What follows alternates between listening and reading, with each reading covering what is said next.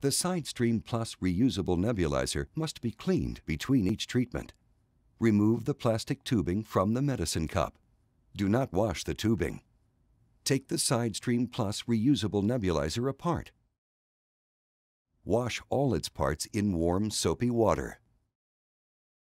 Rinse the parts in clean water, making sure all the soap is rinsed off. Let the parts air dry.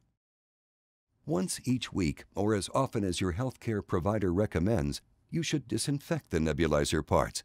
However, do not disinfect the tubing or mask. Boil the parts in soapy water for a maximum of 10 minutes.